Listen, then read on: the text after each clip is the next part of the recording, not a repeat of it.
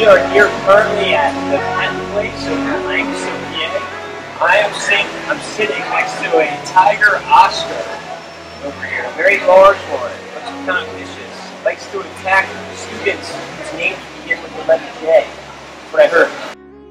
Alright, for this statewide event, we are going to be traveling to multiple aquariums throughout the state, obviously.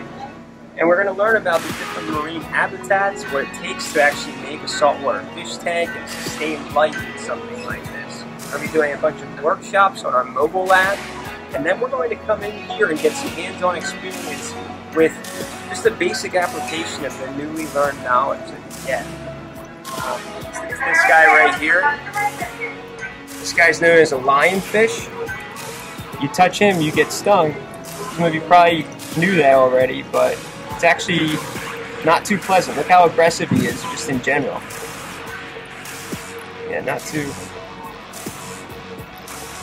That's actually...